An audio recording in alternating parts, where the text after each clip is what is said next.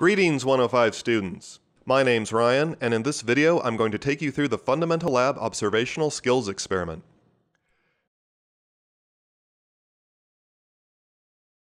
Let's start by talking about the point of this experiment. This experiment has a few objectives, one of these being to help you learn the scientific method of investigation, which is the standard method scientists use to study things. This method usually involves 4 steps. Step 1 is to make an observation about a phenomenon, or whatever it is you're interested in, and ask a question about its nature. For example, let's say you're making pancakes and you notice bubbles form on them after they've been cooking a while, so you might wonder what's causing the bubbles to form. Step 2 is to make a hypothesis, or a postulate if you will, that explains how your phenomenon works. A real hypothesis is not simply a guess. It's a prediction based on what's already known about your phenomenon.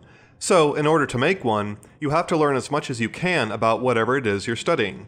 In our example, if you did some research on the pancake's ingredients, you might find that one of them, baking powder, gives off carbon dioxide when it's heated. Therefore, we could hypothesize that pancakes made without baking powder will not form bubbles. The next step is to perform an experiment to test your hypothesis. For our experiment, we would make a batch of pancakes without baking powder and compare the results to a batch made with it. If you're curious what that looks like, just see for yourself. And finally, depending on what your experimental results tell you, you may have to revise your hypothesis and/or perform follow-up experiments. In our example, if we had still got bubbles in our pancakes, we could take another look at the ingredients and see if there was something else in there we could omit. In this experiment, you are going to use the scientific method to study 5 different reactions and solutions. For 4 of these, you will have to hypothesize what the outcome of the various tests you will perform will be. Naturally, before you can do this, you will have to learn as much as you can about the reactions and solutions.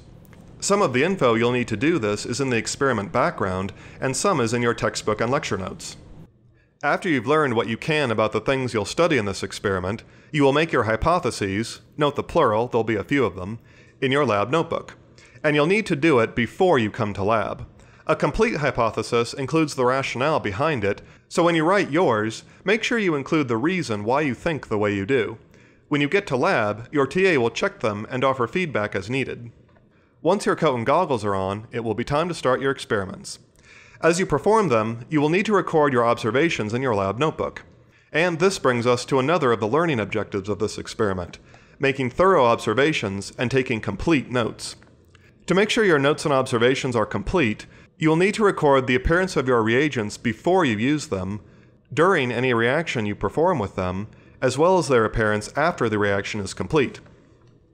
In this example, you can see the solution here is initially colorless, but if we add another solution that is also colorless to it, we get a reddish color.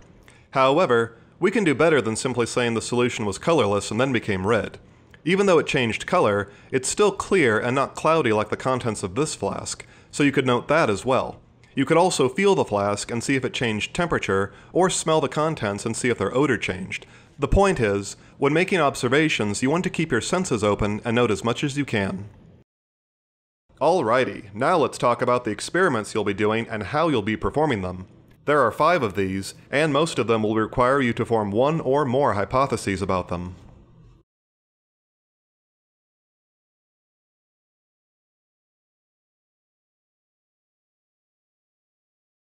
The first experiment in your procedure involves the precipitation of insoluble salts. In this one, you will take several different salt solutions, mix them together 2 at a time in every possible combination they can be mixed, and see whether or not you get a precipitate. Before you come to lab, you will need to hypothesize which combinations will form a precipitate and which won't. To make this easier, for both your hypotheses as well as your data collection, try arranging the salts into tables in your notebook. To perform this experiment, you will mix the salt solutions together on a laminated sheet. This sheet has black and white circles on it that will make it easier to observe a precipitate if one forms. When you're done, rinse the sheet off into the lab room's waste container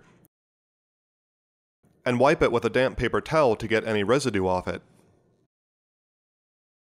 In the Illumination Experiment, you will use an LED lamp to test a few different solutions for their ionic strength. If the solution you're testing has no ions dissolved in it, it won't be able to conduct electricity and the LEDs won't light. If the solution has a lot of ions, it will conduct electricity and the lamp will light up brightly. And if it has a few ions, the LEDs will light, but they'll be dim. Before you come to lab, you will need to hypothesize which of the solutions you'll be given should conduct electricity and which should not. As you're performing your tests, make sure to rinse the lamp's probe in DI water between solutions. If you don't, you'll contaminate them. The heat transfer experiment will involve not one, not two, but 3 different reactions. These will either be endothermic reactions that absorb heat from their surroundings, or exothermic reactions that evolve heat to their surroundings. Your procedure document will tell you which is which. You will need to hypothesize, in your notebook, whether the flasks these take place in will feel warm or cold to the touch after the reaction is complete. The first reaction will be a demo performed by your TA. They will add some ammonium thiocyanate and barium hydroxide to a flask, mix it up real good, and put it on a puddle of water on a wooden block. After a couple of minutes, your TA will try to pick the flask up. Watch what happens when they do. For your second reaction, you'll add some DI water to a flask, then add a few grams of ammonium chloride to that same flask, mix, and monitor the reaction's temperature over the following few minutes. And finally, you will add a few grams of sodium hydroxide to a flask of DI water. As for the previous flask, you'll monitor this one's temperature over the following several minutes. Moving on to the Magic Color Station. This one is somewhat unique in that there are no hypotheses to test here. It's mostly about honing your observational skills. This experiment will take place in 2 parts. In part 1, you will first add a couple drops of universal indicator to a solution of acid. You'll then bring the solution's pH up to 9 by slowly adding sodium hydroxide solution to it. The indicator will tell you when you've reached the right pH by causing the solution to change to a certain color when it's at that pH.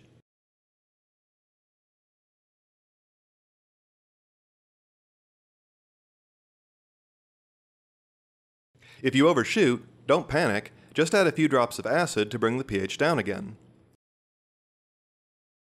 In Magic Color Station Part 2, you will take the solution you made in the first part and use a special reaction involving 2-chloro-2-methylpropane to reacidify it. All you have to do to start this reaction is add some prepared 2-chloro-2-methylpropane. You can track this reaction the same way you brought the acid solution to pH 9, that is, by monitoring the solution's color. And at last, we come to the 5th part of your experiment, which involves 2 gas-forming reactions. For the first reaction, you will react magnesium metal with hydrochloric acid. You'll do this on a balance so you can monitor the reactant's masses as it proceeds. Of course, for this to work, you are going to need your reagent's masses before you initiate the reaction. Keep that in mind when you go to collect your data. Before you come to lab, you must hypothesize whether or not you will observe a change in mass as the reaction takes place. For your second gas-forming reaction, you will make elephant toothpaste. There's no hypothesis to form for this one, it's mostly an observational exercise. It will give you a chance to be a little creative with the toothpaste's color, so that's neat. To make the toothpaste, you'll mix some detergent into a solution of hydrogen peroxide. Add a little food coloring if you want. Then add a small scoop of sodium or potassium iodide, and stand back and observe. And that's the long and the short of the Fundamental Lab Science Skills experiment. For more information, read this experiment's background and procedure document, and/or talk to your TA.